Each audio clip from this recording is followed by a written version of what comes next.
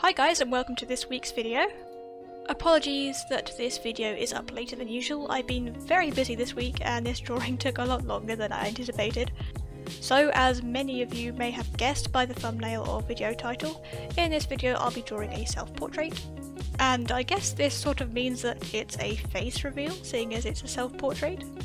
I'll also be going over my process, as well as some other things that are worth considering when completing your own portraits. I'm no portrait expert though, by any means, so of course interpret my advice as you wish.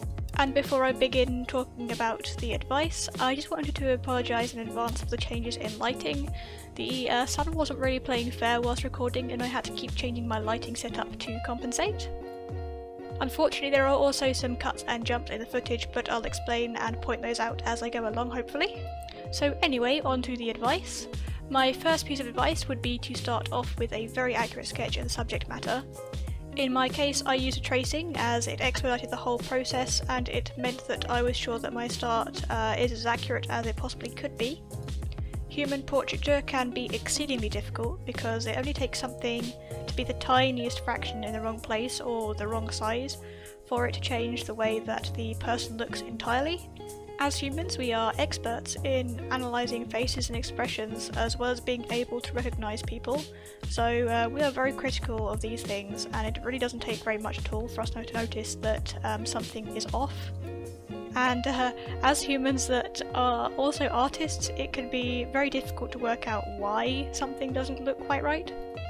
So a tracing helped out immensely in my case, as it reduced the time I spent labouring over measuring everything, and it also meant that I could use the tracing nearing completion of the piece to make sure that the features hadn't sort of migrated during the colouring process.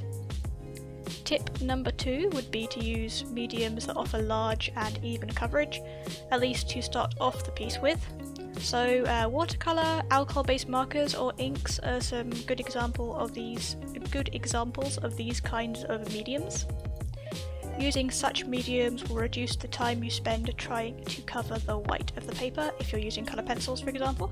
And because colour pencil is quite a slow medium, it will save you a lot of time in the long run too. In my case, I used alcohol-based markers for this piece, but I have also had good results before with watercolour, and I found that using watercolour was really easy to achieve nice, even gradients of colour too. That reminds me, for this piece I used Canson Moulin du Roy watercolour paper, which I found held up really well to all the mediums that I used during the creation of this piece. So for the base layers of the skin, I used 3 or 4 very pale skin tones from my marker sets that I thought best reflected the lightest values in my skin on my reference photo. I used the slightly darker tones to mark in where the shadows were, and I also used a very pale purple to cool off the sort of warm yellowy orangey tones and mark in where the darker shadows were, so for example around the eyes.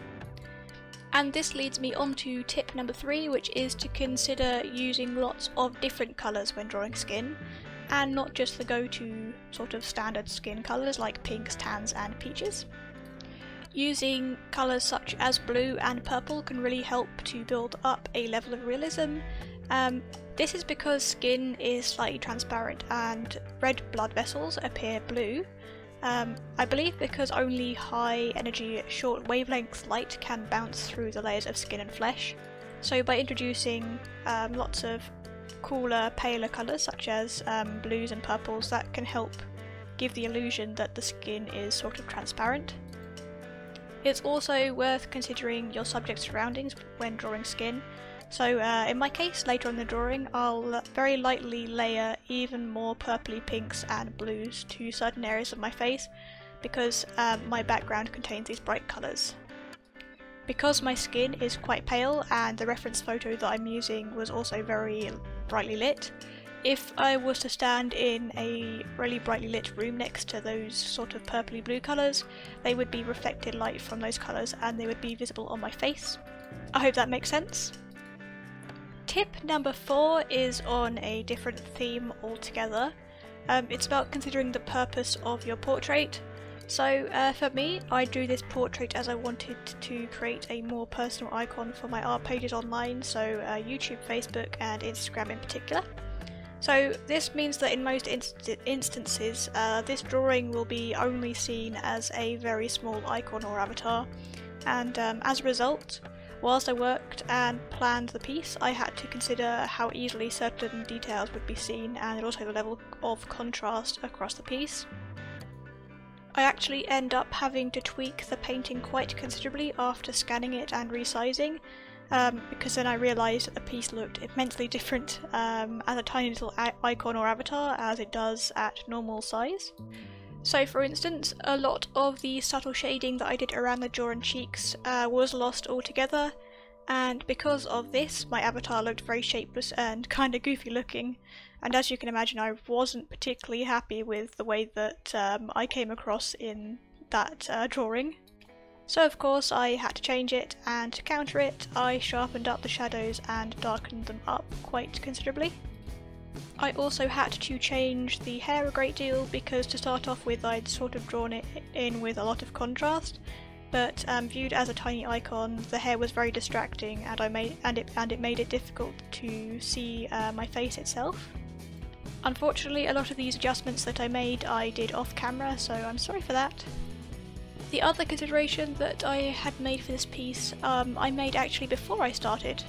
So knowing that this piece would be viewed small and I would complete it in a realistic style, I wanted to make sure that it wouldn't be interpreted as a photograph. I'm not trying to say that my art is quite at that level of realism, but these things can be hard to tell when they're really small. So to counter this, I decided that I wanted the background to be quite bright and painterly and sort of abstract.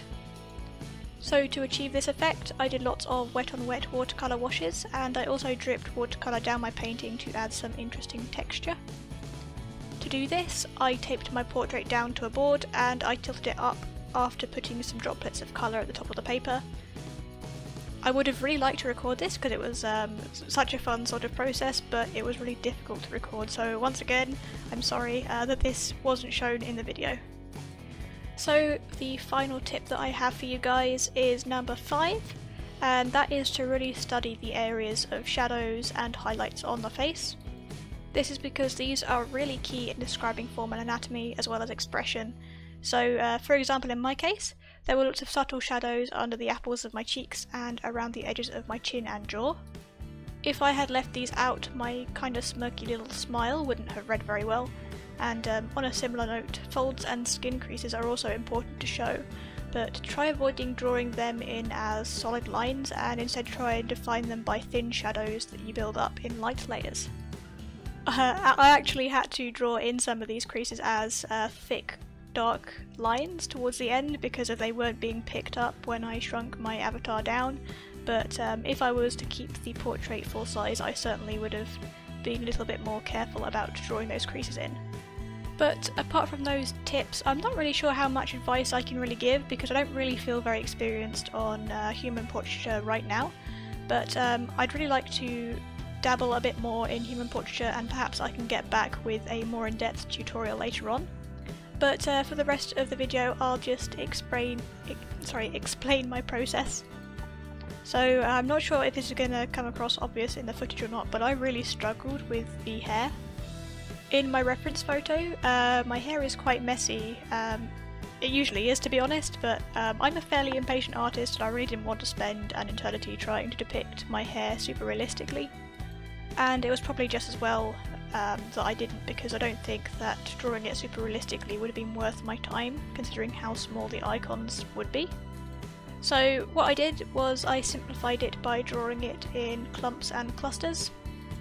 Unfortunately though, to start off with, I had my clusters way too small and too brightly contrasting, so as a result my hair looked kind of unkempt and greasy. So I ended up blending a lot of this out off camera again, unfortunately, using odourless mineral spirits or paint thinners, which helped to unify a lot of these individual strands, and then I went back over the top with some darker colours to add a little bit more dimension and form. I've decided that I should really try and force myself to practice drawing lots of long hair, because I feel really unpracticed at it and I find it quite frustrating. And this is simply because I'm not used to drawing it, so the more I draw it I'm sure the better I'll get at it and the more comfortable I'll feel drawing it. I think the last time that I drew long hair was probably about 4 years ago, so yeah, it's definitely something that I need to do a little bit more often, I think. And I'm definitely more used to drawing short or medium length hair on animals. I ended up editing my picture quite a bit after I scanned it in. I primarily hyped up the contrast and I increased the saturation of the background, but I also blended out the skin a little bit more because there were a few blemishes and other things that I wasn't particularly keen on.